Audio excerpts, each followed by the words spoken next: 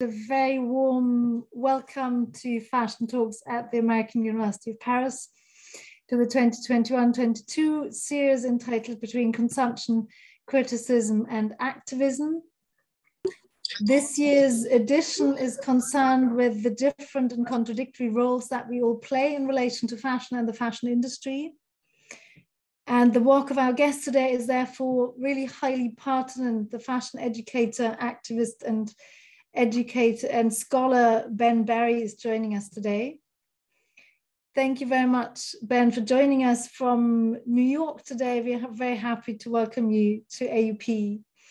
And please give a warm welcome, or as warm a welcome as digital possibly, to Ben. Ben Berry is the Dean of Fashion at Parsons School of Design and principal investigator of the Cripping Masculinity project, about which he'll be talking tonight. In his talk, Misfit Masculinities, Self-Fashioning in a Sanist and Ableist World. Ben's teaching and research centers the intersectional fashion experiences of disabled, fat, trans, and queer people and engages them in the design of clothing, media, and fashion systems. Ben is published very widely in journals, including Fashion Theory, Gender and Society, and Fat Studies, and he's the co-editor of Crossing Gender Boundaries, Fashion to Construct, Disrupt, and Transcend, and also the forthcoming book, Fashion Education, The Systemic Revolution. In 2021, Ben published an important text entitled How to Transform Fashion Education, a Manifesto for Equity, Inclusion and Decolonization in the International Journal of Fashion Studies, that I highly recommend, and that we, a group of students and my colleague Sophie Courgien, read together here at AUP with students. In his work, Ben is devoted to mobilizing justice in fashion education. So a very warm welcome to you, and over to you, Ben. Thank you so much. Good evening, everyone. Good afternoon from New York. I'm excited to be with you. Today, I'm going to talk specifically around one of my current projects, Cripping Masculinity. But as we open up the conversation afterwards, I'm certainly happy to think through connections and other conversations around fashion education as well. I'm going to begin by sharing my screen. Not there. There we go. Perfect. So I want to start today by asking us to consider a question. How is fashion research storied marginalized people? And particularly, how is it storied people whose embodied differences disrupt dominant ideas and dominant ideals about gender, about identity, and about the fashionable body? And I'm speaking here specifically about trans people, non-binary people, fat people, racialized people, and in the context of this research, these intersections with disabled, deaf, and mad identified people. Often this research in fashion tells us a single story. And this is a story of how marginalized people are oppressed because they're restricted by the dominant fashion system and by society at large. And as a result, they experience social and economic disadvantage. Now, I certainly don't deny this oppression, but I know that the story is broader than this single narrative tells us. Today, I'm going to explore with you how closing off access to dominant systems opens up access to creativity, vitality, and imagination. Today, I'm going to explore how closing off access to dominant systems opens up an antidote to toxic masculinity and the ways in which it's intertwined with ableism and sanism. And today, I'm going to explore how closing off access to dominant systems particularly amplifies openings for people who are multiply marginalized by their layered identities. I'm going to be sharing research from my 5-year project, Cripping Masculinity, which is funded by the Social Sciences and Humanities Research Council of Canada. Cripping Masculinity explores how disabled, deaf, and man-identified men, and masculine non-binary people navigate the world and create new worlds through fashion. And this research specifically looks at the relationship between masculinity, disability, and fashion. Our participants in this project take part in wardrobe interviews about their clothing, workshops where they make outfits to offer access for their bodies and minds, and fashion shows and exhibitions to expand understandings about the deaf, mad, and disability experience. Now, I want to begin by saying this project proudly uses the words crip and mad. We follow the work of disability justice activists and anti-psychiatry movements that have reclaimed language that has been used to oppress as a radical political act. Crip and mad are said with pride as affirmations of disability and neurodivergence.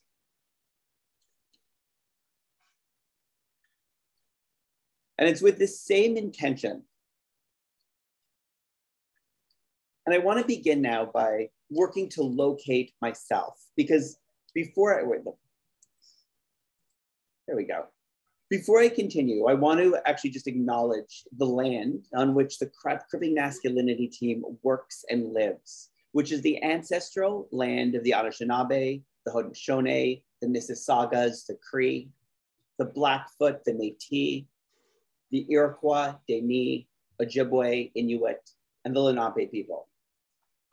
And acknowledging the rightful custodians of the land is central to the Cripping Masculinity Research Project, because this work seeks to center ways of knowing that has existed on this land since time immemorial. Settler colonization and the transatlantic slave trade established a narrow understanding about disability, madness, and this legacy continues to dominate today.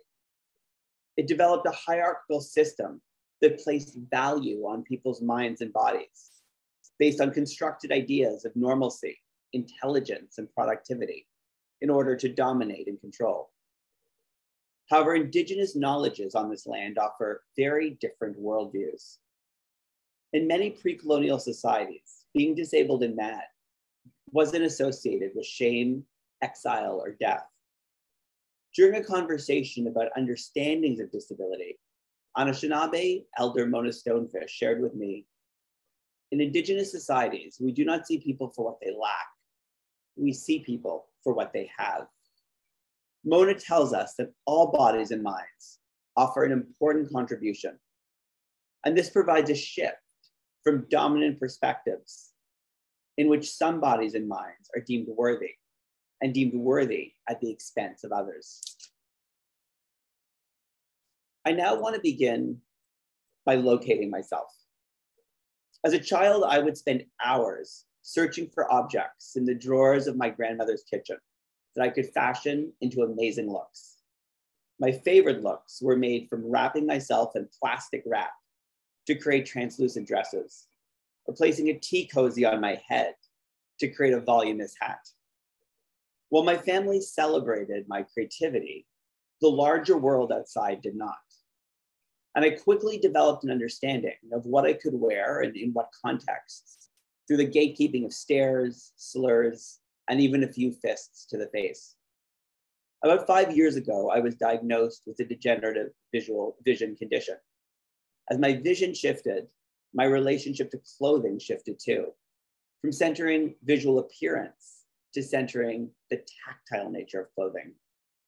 And these experiences of rejecting dominant masculinity and living with disability opened me up to newfound wisdom and joy and community when I practiced gender and took part in fashion. Yet I'm also a white, thin, cisgender man, and my disability is primarily invisible. My embodied privilege has allowed me to live in the world safely. It's granted me access to fashion. I can easily find clothing that fits my body, buy this clothing, and express my being. But this very intimate experience has led me to conceptualize this research by making me aware of the need to explore this intersection of masculinity, disability, and fashion. And it's reminded me to use my privilege to center communities who are at these intersections, but do not share my immense advantage. Now, when we think about disability and masculinity, these two concepts have been constructed in opposition in Western society. We can understand hegemonic masculinity as the most dominant, the most idealized form of masculinity.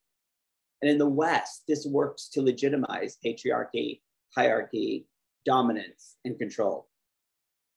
And this dominant masculinity has been idealized through a series of gender binaries: strong, not weak; active, not passive; subjects, not objects. And in direct contrast, disability has been associated with the other side of this binary: vulnerability, passivity, and helplessness. It's the same side of the gender binary associated with femininity.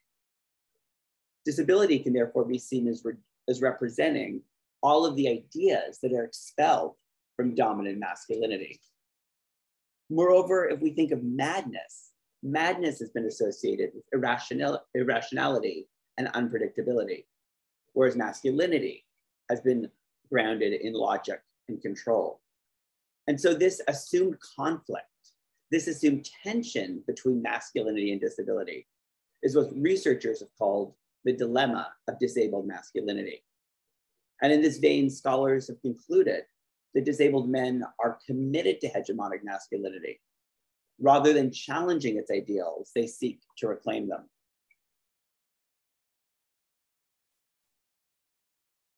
I now want to introduce Cripp theory to challenge this narrative of disability as marginalized, and specifically as marginalized from masculinity. Cripp theory opens up with desire, the ways in which disability and neurodivergence disrupt normalcy. Cripp represents creative and generative ways of being in the world, while also recognizing that this wisdom and brilliance are developed from living in an ableist and sanist society. Researchers have assumed that disabled, deaf, and mad people need to negotiate masculinity because disability and madness undoes their masculine practices.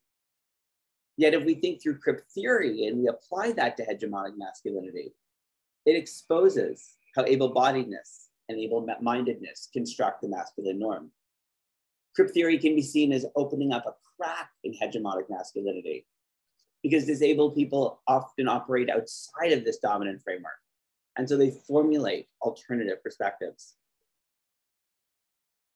And I think of this even more expansively, because as we explore disabled masculinity, especially beyond white, straight, cisgender men with spinal cord injuries, these are the positionalities that have primarily been explored in research on disability and masculinity.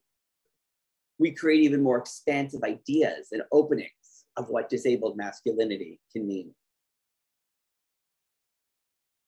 Now, I understand disabled people's disruptions of hegemonic masculinity or dominant masculinity through a disability studies scholar Rosemary Garland Thompson calls misfitting.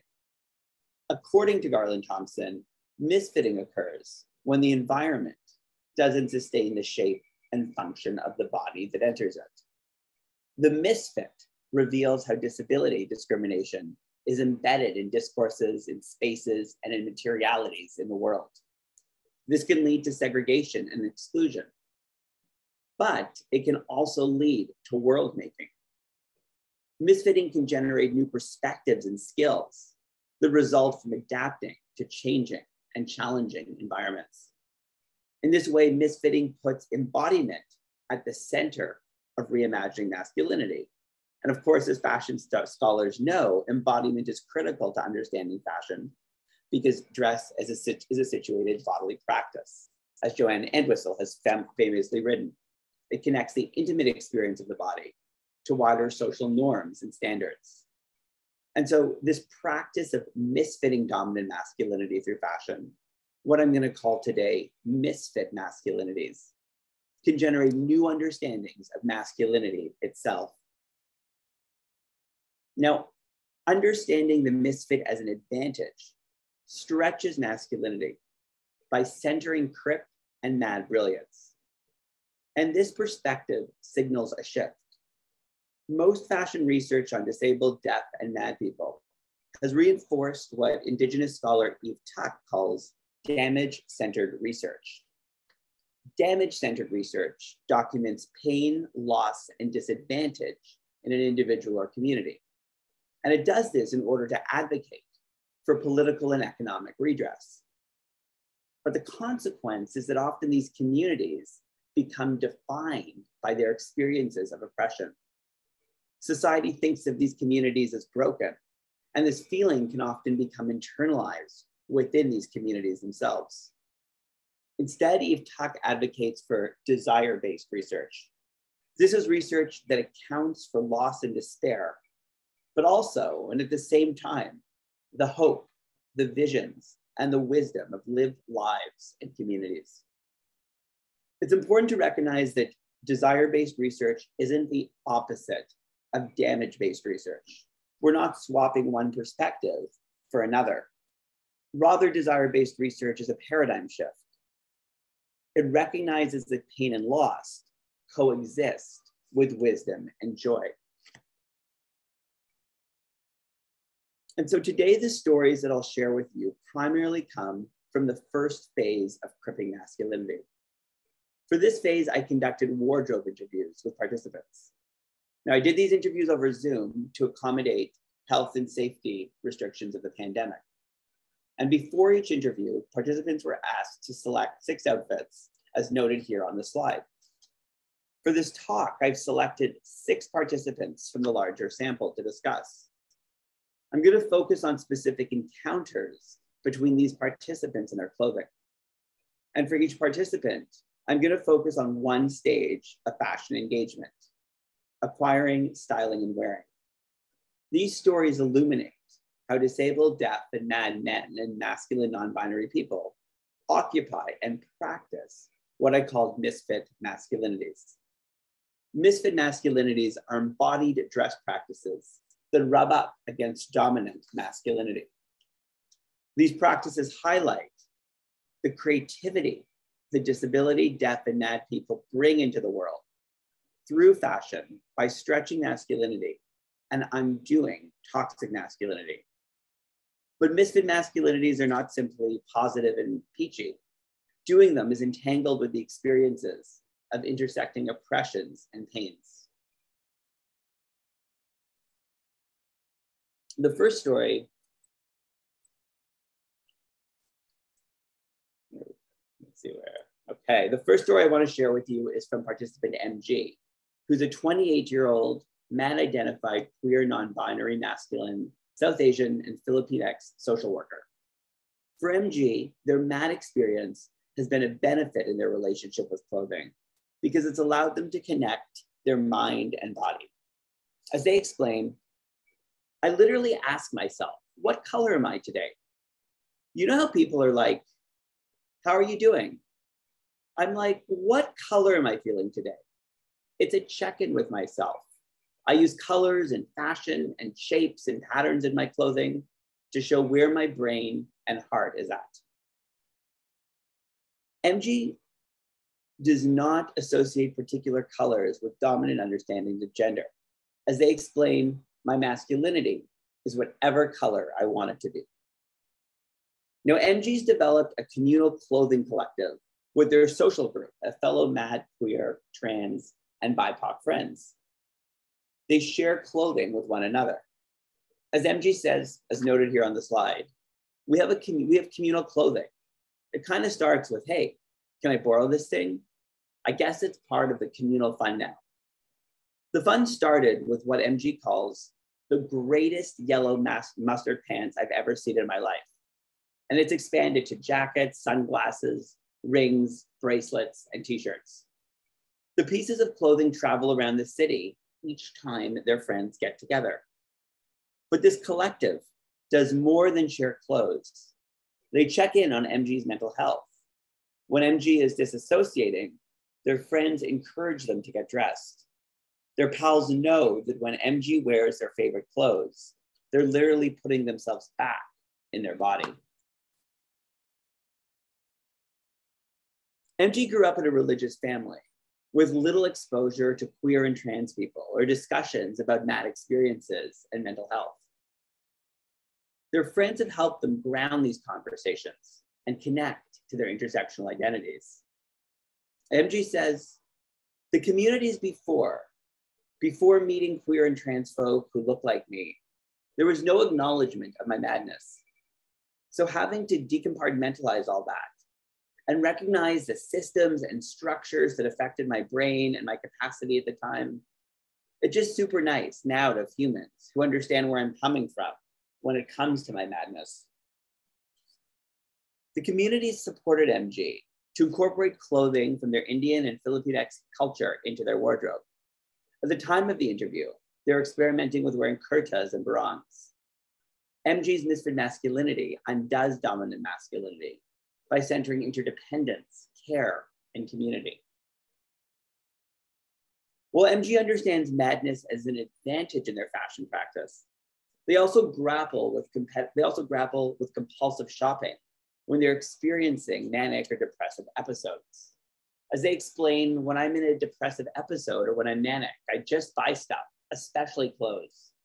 I just build this idea in my head of why I need that thing. You just see a mountain of bags of clothes that I haven't opened yet, even though I don't remember what I bought, because I was just not with myself. Madness has helped MG develop a relationship with their clothes that challenges dominant masculinity. Yet at the same time, they grapple over compulsive shopping during manic and depressive moments. CX is a 53-year-old trans masculine, white low-income artist who uses a wheelchair. CX previously worked as a photographer, but they've been on provincial disability financial support for the last 12 years.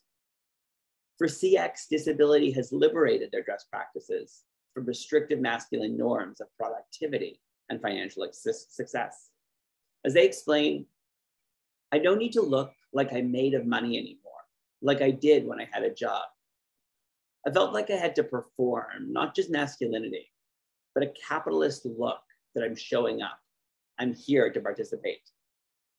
For CX, disability has opened up their fashion practice to center pleasure in the present moment, rather than dominant masculine norms. They fashion outfits that make them feel good in the specific moment. Now, CX depends on 3 clothing networks to acquire clothing because they don't have income to buy new clothes. For example, CX and their partner receive free clothes from friends. As they explain, we're constantly sharing clothes, having a lot of queer and trans friends, friends with disabilities who are going through bodily changes. We have in our kitchen 2 boxes of clothes that we give away regularly. It's an ongoing process of receiving free clothes, parting with some of it, and keeping some of it. CX's Misfit Masculinity here is grounded in sharing and mutual aid and compassion. CX also receives free clothing from swaps, but they have to grapple with the ways in which these swaps discriminate against their trans and queer identities, or do not provide access for their body as a disabled person. Most clothing swaps that CX attends are run by religious organizations that divide clothes along a narrow gender binary and do not offer a safe space for queer and trans people. As CX explains, some of the only places available to get free clothes are through churches and through religious organizations. And that becomes really hard, really fast. Reflecting on a particular experience, they explain, we were sent to the men's room, even though I really wanted to go and look at the women's fashion. And it was hard. It was like sporty man, ties and suits. That's not it. We don't fit that. CX and their partner also attend an annual queer clothing swap that doesn't separate clothes according to a gender binary. Yet these swaps are held in an inaccessible space and have layouts that do not work for CX as a wheelchair user. When acquiring clothes on a low income, CX therefore grapples with safety as a queer and trans masculine person, or having access as a disabled person. Connor is a 30-year-old white, gay, deaf, cisgender man who works in marketing. Connor's deaf experience has taught him to consider the role of clothing in facilitating and preventing communication with others. When Connor's meeting with his deaf friends, he'll roll up his sleeves, or he won't wear long sleeves at all. This is because he uses his hands and lower arms when signing. And so he needs to keep these parts of his body uncovered. He also picks clothes without bold or loud prints, as these would distract when signing. Connor explained during our interview, if you're not familiar with talking about deaf-friendly clothes, it's wearing clothes or a tone that's a good contrast. So me as a white person, what I'm wearing now is a good example. One solid color shirt that you can see and identify the finger shapes against a solid background when you're signing to another individual. Connor compares the distraction of wearing a loud shirt when signing to hearing loud noises in the background when someone is speaking orally. On the surface, it might seem like these plain clothes uphold dominant notions of masculinity, but instead Connor shows us how misfit masculinities are contextual. Connor went to a public school that didn't cater or center deaf students. As a result, he didn't have a lot of connections to deaf community and deaf culture. He only came into deaf community after he finished high school. And it was this experience that helped Connor recognize how his own class privilege was different from many of his deaf peers. As Connor explains, I found that most deaf people are in a situation where they have a lower income. But my parents, both hearing, were fine. They had regular income. And so we had nice clothes, always new. But looking at the deaf community, oftentimes they had older clothes and limited income. That was a new thought for me. Connor discovered how his class privilege created a disconnection between him and his peers in deaf community. Because deaf people are visual, Connor explains that they are especially visually descriptive when they talk about someone, especially if they can't remember their name. The community started to describe him as this new guy who's always dressed up in nice, fancy clothes. Connor decided that he should dress down a bit, wear clothes that were more muted to create a closer relationship in deaf community. And in this context, wearing plain clothes highlights how misfit masculinities prioritize inclusion rather than dominance, because the practices center access and relationality. Rather than trying to assert status, Connor changed his clothes to ensure he could engage with deaf community in an accessible way. Yet dressing in deaf-friendly clothing causes Connor to grapple with his own intersectional identity because it hides how he would choose to express his queerness. Connor feels joy when he wears bright floral prints, and he wears these looks in mainstream queer community. In contrast, he wears plain clothes in deaf community, but he describes these clothes as shapeless and boring. Holding up a vibrantly patterned shirt, Connor explains, I have 6 different shirts like this. They're all this loud with a print. It's not at all deaf friendly. Holding up a plain gray shirt, he says, I would avoid this when I'm in queer spaces or on a date. It's kind of gray, it's kind of dull, it's kind of shapeless. I would wear something more loud. Connor grapples between his deaf and queer identities when he chooses what clothing to wear in what context. Angelo is a 25-year-old, disabled, trans-masculine, queer, fat-identified, low-income, Chinese-Canadian artist. Their disability has given them a deep, embodied, and spiritual relationship with clothing. Angelo explains, picking out clothing is a spiritual process for me.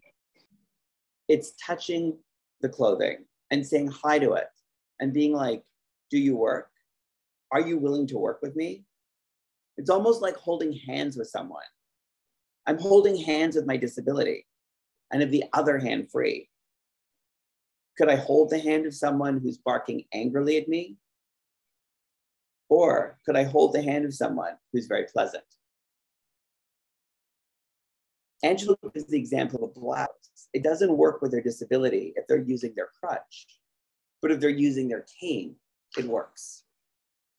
In contrast to dominant masculinity, Angelo's experience of disability opens up their relationship to vulnerability, sensitivity, and sensual embodiment. Angelo adores wearing Lolita-style dresses because these garments express their understanding of masculinity and feel comfortable on their sensitive skin. Yet Angelo is mindful about when they decide to pick out Lolita-style dresses and how they choose to style them. This decision is based on the context in which they'll be in. As a disabled low-income person of color, they wear Lolita-style dresses in neighborhoods, primarily with other marginalized folks.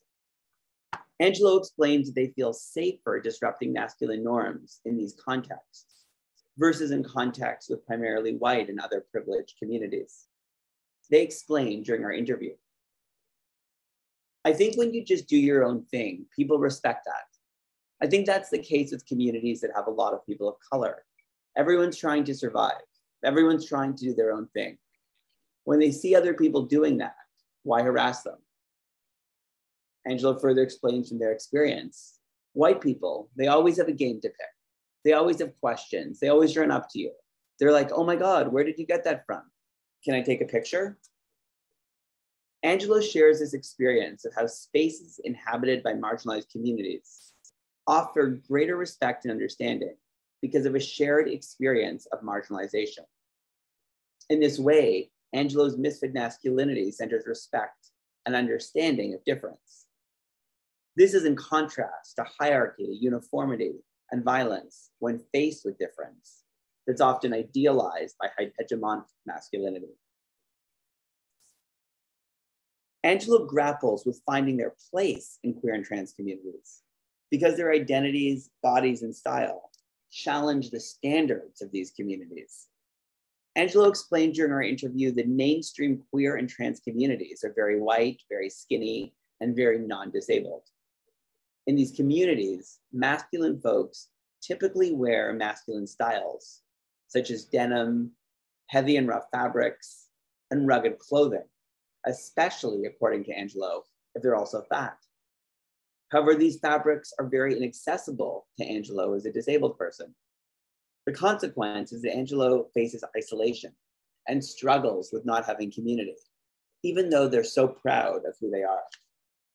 As Angelo explained, me as this fat, queer, Asian, and I'm just generally unhinged. A lot of queer community is like, we don't feel comfortable around you. You're not living up to what queer community should be. But who doesn't want chosen family? Who doesn't want community? And that's the price I pay. I'm a very isolated person.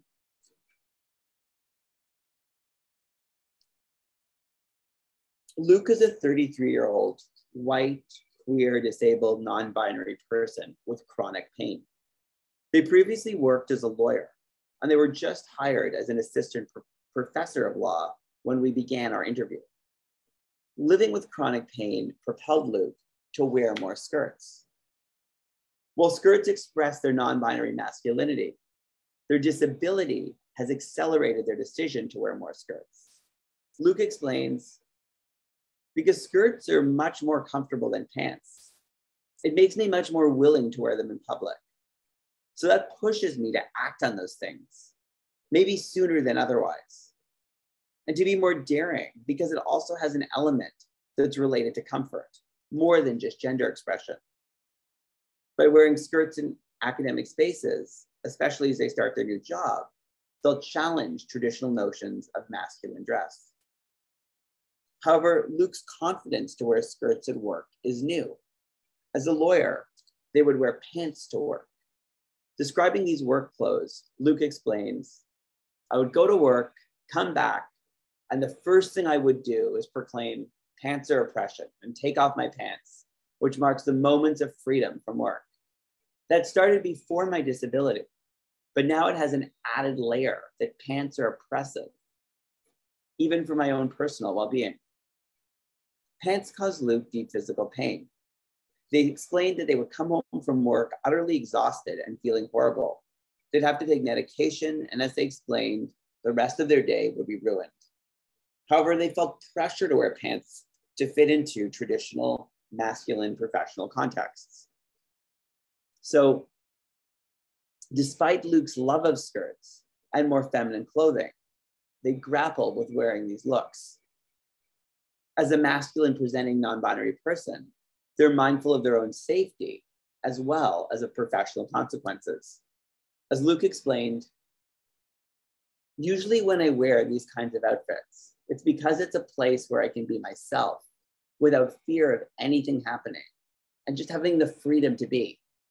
Even though I'm sure everyone will be respectful at work, it's also you worry about what people will think and the things they will say about you when you're not there. Luke also thinks about safety when they go out socially with friends. If they go with friends to straight bars, they'll look, as Luke says, much more like a boy. And if they go to more queer spaces, they'll wear skirts and other more traditionally feminine items. As Luke prepares for their new job in academia, they're feeling more confident that they'll wear skirts. Their academic profile says they're non-binary, the hiring committee knew they were non-binary, and their research is related to trans and queer law.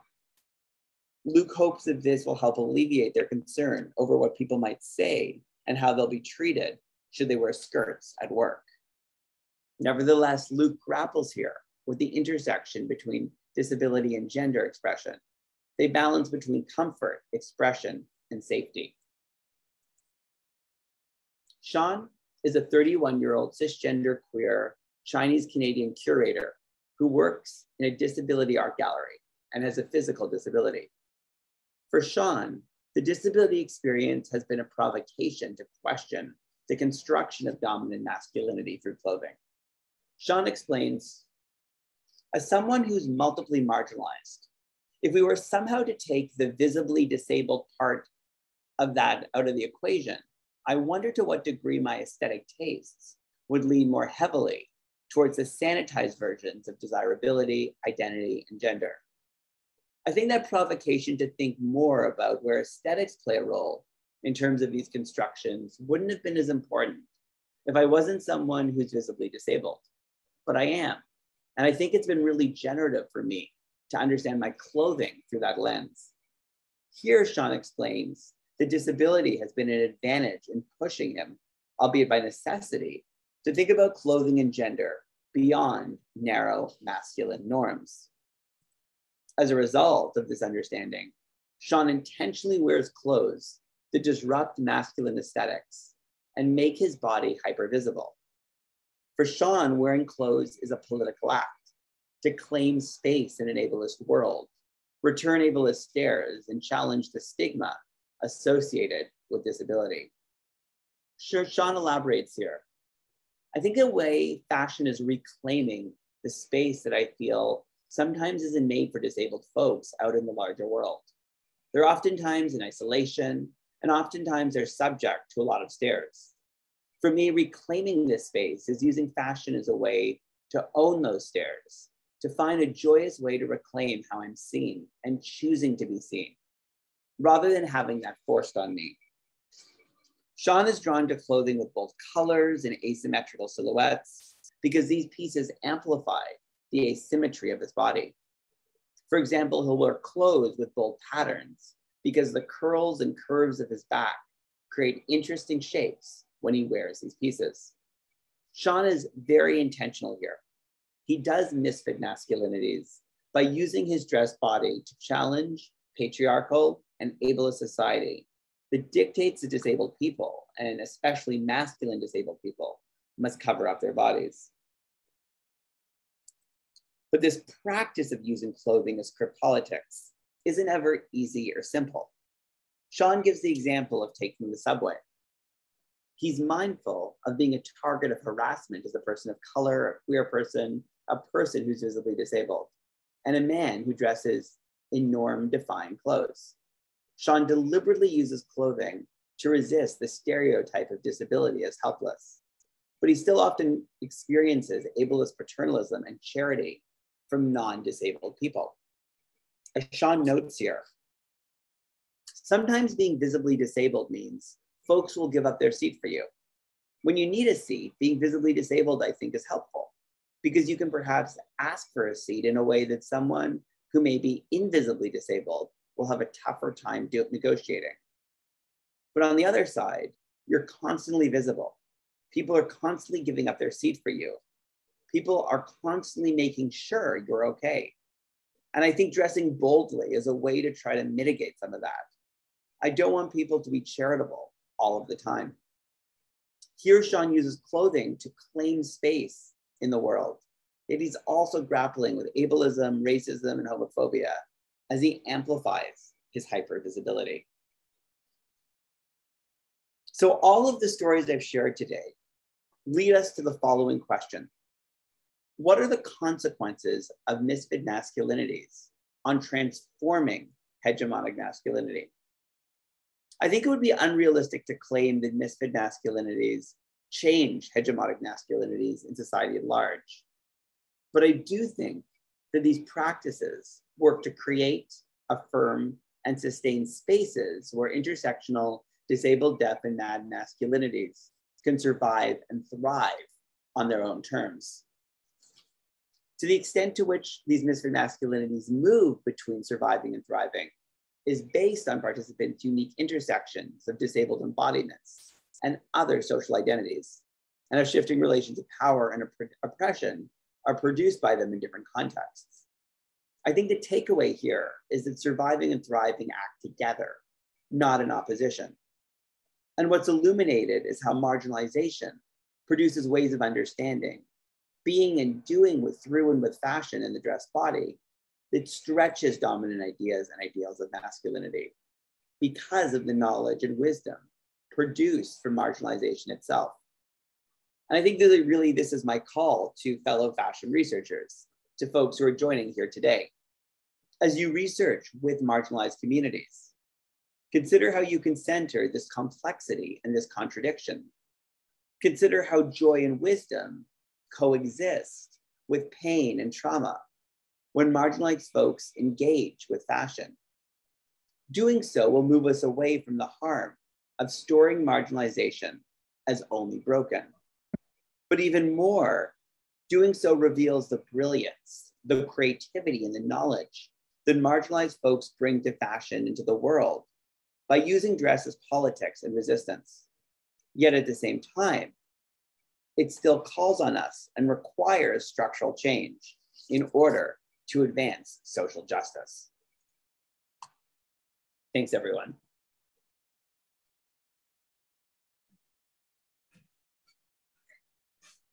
Thank you very much, Ben, for this enticing talk and for sharing this highly original and important research with us. You can now use the chat to ask questions or raise your hand to ask questions to Ben directly. I will start. Use my privilege of the open microphone and ask the first question. I'm really interested in the gender distinction in your research. In a way, why the focus on masculinity? And something that struck me when you started talking is John Berger's predicament, which he formulated exactly 50 years ago, that men act and women appear. And something that you said in relation to that, you said especially masculine disabled people must cover their bodies. So I'm wondering, first of all, why the gender distinction, and then how you see, in a way, that logic of John Berger, is that still applying? If so, would that not mean that women would have to cover themselves even more? Are men possibly now forced to act and appear? And the consequences of that. Thank you so much for that question. I think it's a great question. Why the focus on masculinity? And I think on one hand, this project emerged from research I did before on a project called Refashioning Masculinity that looked broadly at really men, masculinity, and fashion in that relationship in the contemporary North American context. And from that, there was a focus on looking at intersectional experiences. And we had a few participants in that project who were disability identified.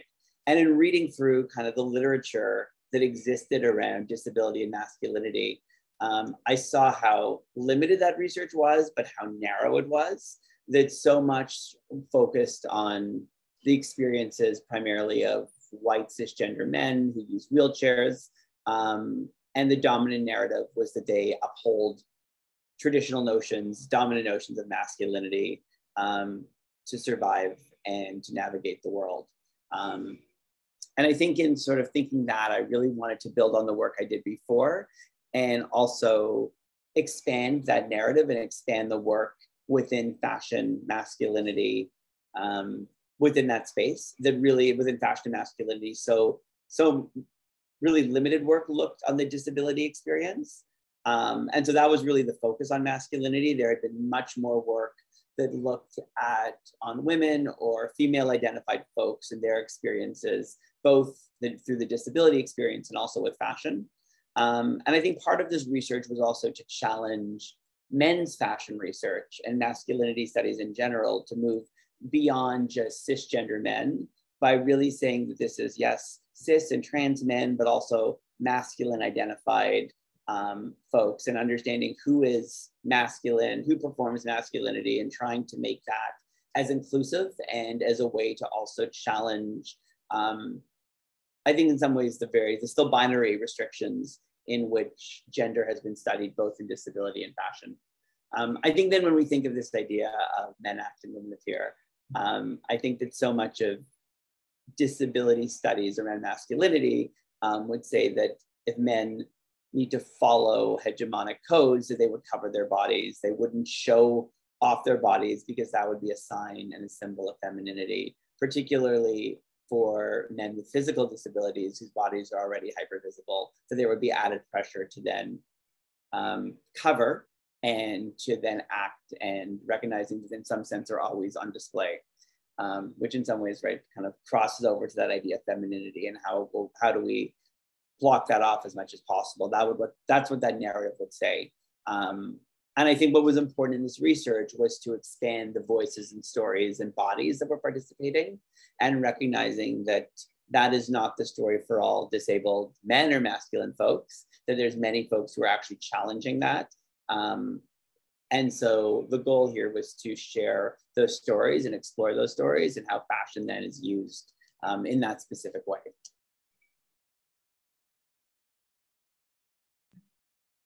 Great, thank you very much. That makes a lot of sense. Thank you. So please feel free to open your microphones and pose questions to Ben, or pose them in the chat if you want.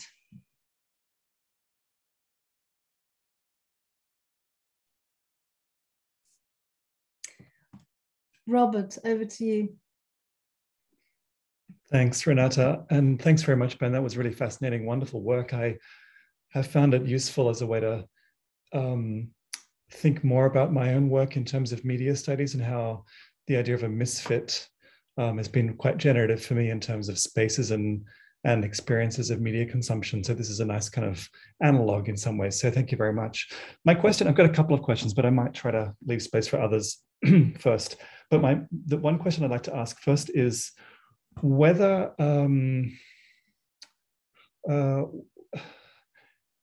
whether you see the possibilities of overlap between what you're calling dominant or hegemonic masculinities on one hand, and on the other, misfitting masculinities. I don't think you're arguing for a clear opposition, but I'm wondering what potential there is for overlaps.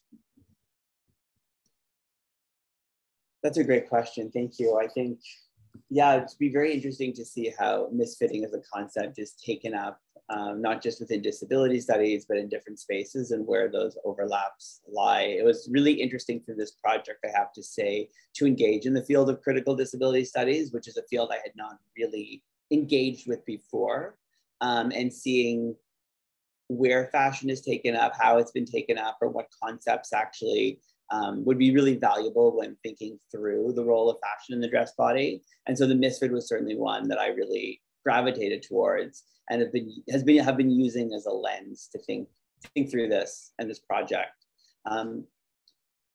That's a great question. I think when I think about kind of this relationship between misfit and hegemonic masculinities, are the idea that misfit masculinities are a response to hegemonic masculinities as a way to recognizing that if I don't fit in within these dominant ideals and ideas, that and by being whether that's through disability and body difference, whether that's through madness, whether that's through whatever intersecting identities, that I automatically will misfit with that.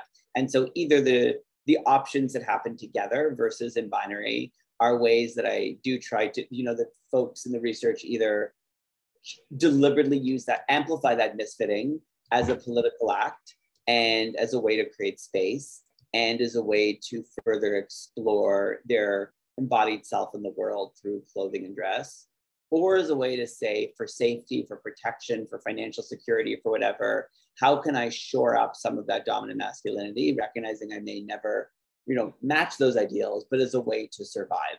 So when I sort of at the conclusion talked about the surviving and thriving happening together, I think hegemonic masculinity coexists with misfit masculinities in a way that is both a response, but also a way that it can be shored up in particular contexts to the extent possible as a form of protection. And so it's certainly operating in relationship to, it's misfitting in relationship to versus completely transforming it, but recognizing that there's those spaces of transformation resistance within those dominant kind of masculine ideals and ideas. Thank you. Can I just quickly follow on by asking whether the reverse direction is also a possibility that's worth exploring of those who are in certain contexts or in certain circumstances hegemonic or achieve a sense of dominance, in some ways also misfitting or have moments of misfit or have spaces or circumstances in which misfitting is their positionality, if you like.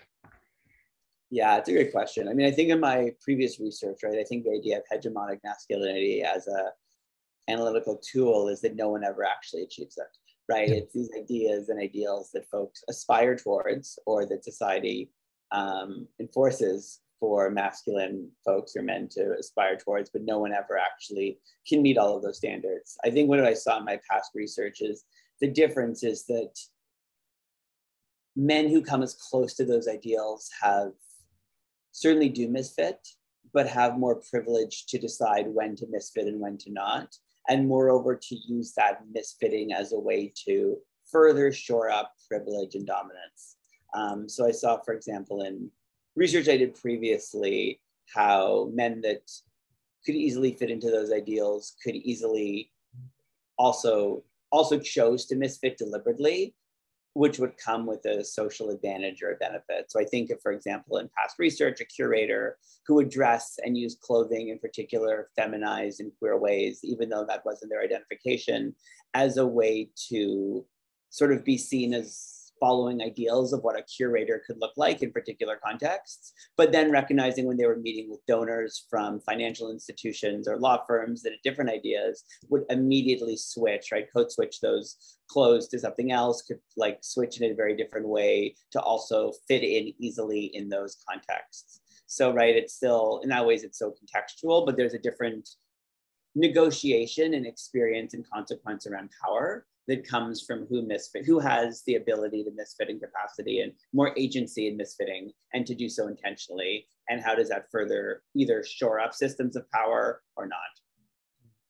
Thank you very much.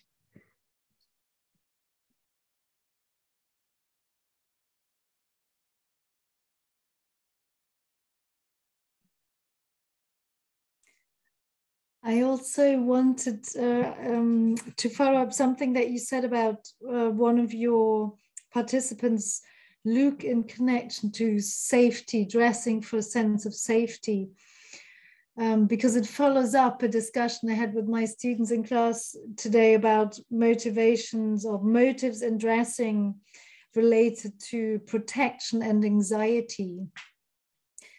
And I wonder how you what role might that play?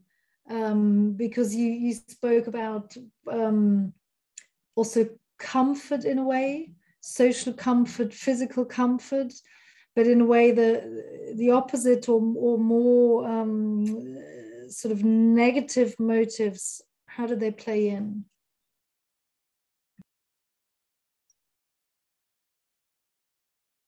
I think it's really, I think in many ways, bringing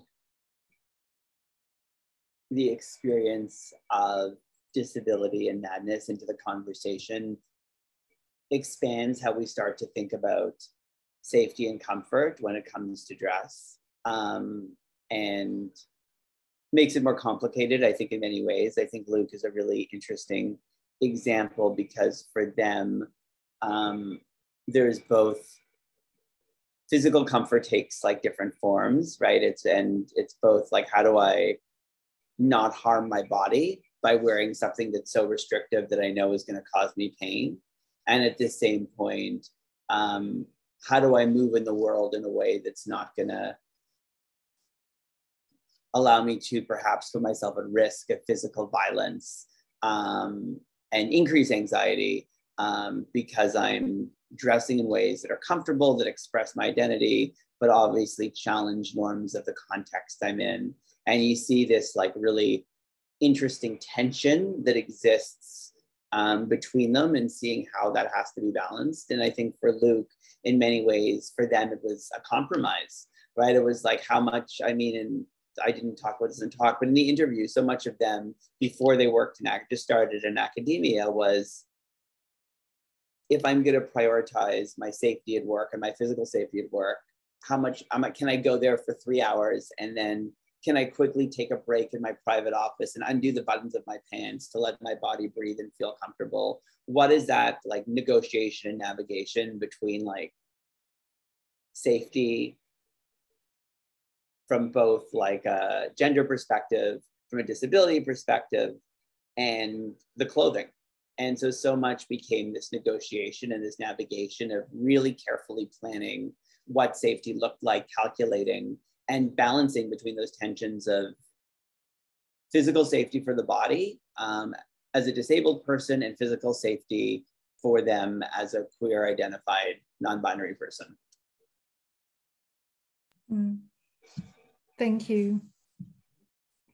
I have more questions, but I'm holding back because I want to give others the chance to ask.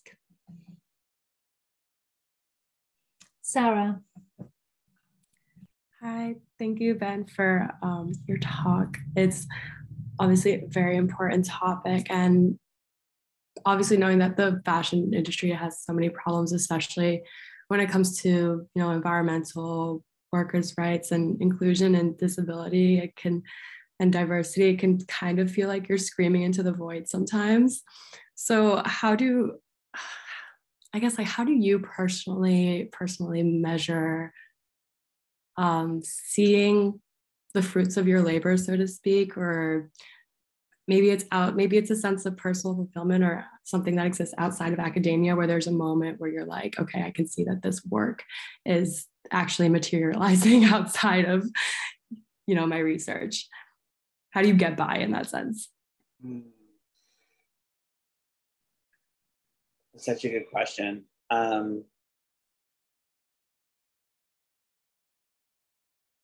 I think, maybe I have kind of two thoughts and maybe I sort of will think out loud. I always try to think, as like, what are ways that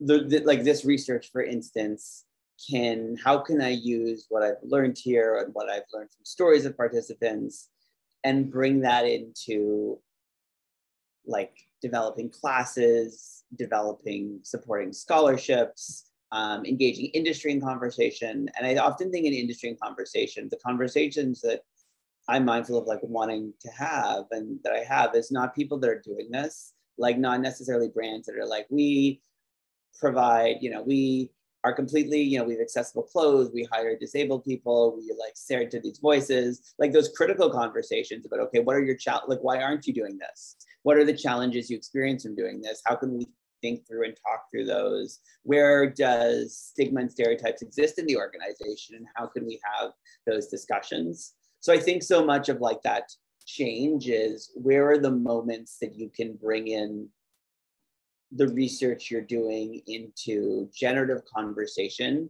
in the other spaces you occupy.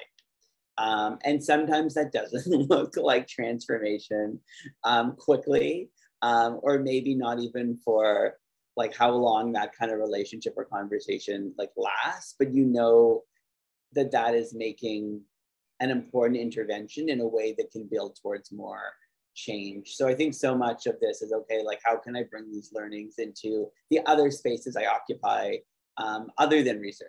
And how can that be valuable in moving a conversation forward, or doing something intentional, or asking a question, or making some kind of change? But that is, even if it's opening a conversation, that I think is still, right, that's starting to rupture the existing system, just asking that question. So I think so much is how can you bring this, like the work you do and the research you do outside of maybe that like area of just research community into these other spaces that we all occupy in our lives to start to foster change. And certainly bringing that into industry by asking key questions is good, even if it's not looking to change. And I think bringing that dialogue and that conversation is an important starting point. And so I think for me, that's really what I've tried to do from the learnings of this research. And I think part of, I'll say, what this research has really taught me is that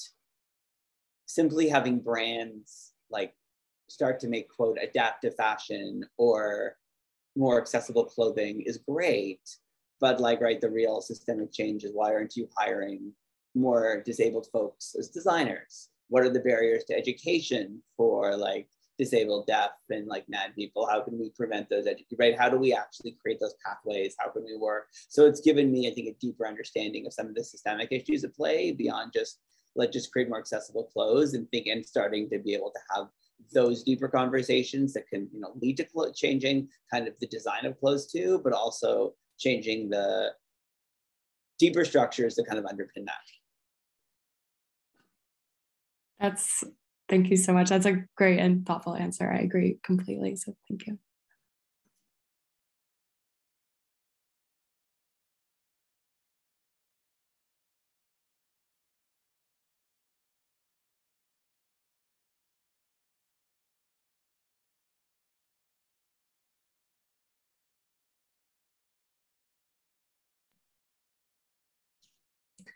I would love to ask another question, which concerns another negotiation between the visual and the haptic, which strikes me as being part of this, this research, also in relation to research that I've done on the role of the mirror in the process of dressing. So I'm wondering, what role did the mirror play in what you've observed there? Because it over-directs our understanding of self very much towards the visual, yet here the negotiation that you've talked about is very much centered around this negotiation between the visual and the haptic. And also maybe a reflection on your own presence as a researcher within these really quite intimate settings of somebody open up their wardrobe, talking about their clothing practice, in a way, your presence as a researcher, as a social mirror yourself. That's such a thoughtful question. I mean, I think I'll start with maybe saying one of the things that I appreciate the most about the wardrobe interview method is that by having participants simply touch their clothing, like show you a garment and like, oh, this is what it is, and I love this, and touch it, how that immediately opens up to recounting memories, experiences, emotions, conversations that I think without that garment being present, and particularly without touching that garment, would maybe never come to their mind, or we could never really be able to access those conversations. So I think when, particularly in like more qualitative or in research with people within fashion, and I think as we're understanding the experience of both like making or wearing clothes, there's something very powerful about having the participants who are having interviews and conversations with touch, because that then opens up so much. And I've certainly found that in all of the kind of wardrobe interviews I've done, and that's been really important. I think the other thing that I think I would add to that sort of understanding, maybe more methodologically, is the second phase of the research that we're kind of in right now, and I didn't talk about today, is this fashion hacking workshop. So all the participants are paired with 2 research assistants, or 2, like a research, someone on the team with, and then a fashion design student who's a research assistant on the project. And they're taking a piece of clothing that the participant has, but doesn't fit their body, or doesn't provide access for their body mind, doesn't fully express their desired intersectional identities. And they're together digitally, so lots of mailing because of the pandemic, remaking that piece of garment collaboratively in a way that makes sense for that kind of pod or team to express, to provide access for their body and mind, and also to express their identity.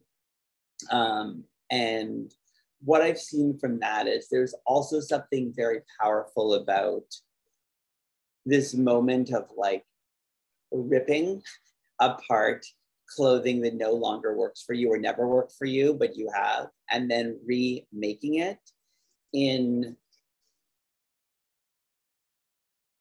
bringing other experiences, memories, conversations to the surface. And what's been the most revealing is obviously not just that physical garment, but the process of the conversations that happen in that collaborative making about both experiences of feeling marginalized, experiences of resistance, experiences of affirmation in that group.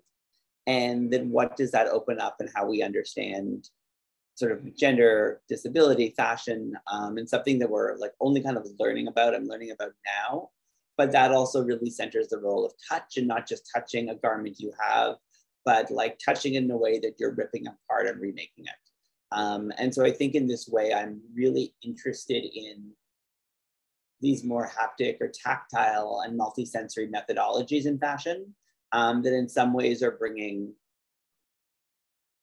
that are mixing our different kind of subfields within fashion together as a way to understand the practice, the process, the experience of wearing and embodying clothing. And so I would say that that has been a really critical part. I think the mirror sort of idea is very interesting because certainly, especially on Zoom, I feel like it is even more of a mirror as the participants also, right, for many are seeing, for some are seeing themselves. And so I think by having then the conversation that is so focused on showing the garment, ripping apart a garment together over Zoom, it de-emphasizes the role of the mirror or the visual, because in the conversations, the role of touch and multi-senses is so present in the project and what we're doing. And I think the last thing I'll say is, as we're even now thinking about the fashion show and the exhibition, we're trying to think about how do we make this experience, right, to share the stories from this project, to disrupt assumptions around disability and fashion. How do we make sure that that show is also fully accessible so that people can engage with that in a multisensory way? And we've been learning and thinking through, what does accessible curation look like? And I think this is part of a way where how do we move access beyond the role of function? So simply, for example, you could have audio description describe the garment and actually make access an aesthetic and access deepening the experience of engaging with clothes. So how can we have audience, like guests to the exhibition, like touch clothing in really interesting ways, in ways that allow them to experience it? How do we think of audio description not just as functional, but as poetries. And so what are ways then we can really go beyond the visual in communicating and sharing and experiencing fashion. And so taking so much of those learnings from the wardrobe interviews and these hacking workshops, then into the exhibition and the fashion shows that we're planning for next year around the project. Thank you. So the outcome, in a way, of the research project is a kind of public dissemination. Yeah, so the outcome of the project, I mean, there'll be one of the core kind of outcomes will be a public exhibition in April 2023. And probably in that exhibition at some point, we'll also have a complimentary fashion show that will feature participants in the project wearing key items from their wardrobe, but also the item that they hacked. And so I think part of that is how can we tell the stories in this in a way to center the participants and in a way that is going to be as multisensory and embodied as possible. So that will be sort of the final outcome of the project, in addition to thinking through the more kind of traditional academic kind of modes of sharing this. Thank you. That sounds fascinating. And is it research that you did in Canada? Yeah, so the research began, all the participants are located in Canada, in Toronto and in Edmonton. But now the research has continued. So the participants are based in Canada, but because now I've moved to New York, we have research assistants, many research assistants engaged in the project who are undergraduate and graduate students at Parsons. So now it's become this kind of nice team between like Parsons and Toronto and in Edmonton, sort of working together. And I mean, one of the things of the pandemic, it's allowed us to completely redesign every aspect of the project to be digital. When originally this was all going to be done in person, but we started the project. We received funding just as the pandemic had started. And so this sort of allowed us to completely reconceptualize for the first kind of 6 months how we were going to do this. And in fact, by doing that, we noticed it actually just opened up access for folks who may not have been able to participate in the project otherwise. That sounds great. How many people, sort of what was your sample? How many people have you interviewed so far? Or are you planning to? So we have about 60 participants overall who've been interviewed, and people sort of, experiences and like where they're in the world will change. I think we'll have about 50 now who are in fashion hacking workshops and who will then ultimately take part in our fashion show and exhibition.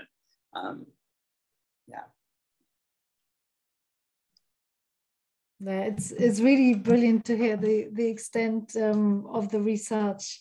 Thank you really very much for sharing this important work that you're doing and really contextualizing it so well. Thank you so much for such a rich talk, Ben, and for joining us this evening in Paris. Thank you so much for inviting me to share this with all of you and for engaging. I really appreciate it.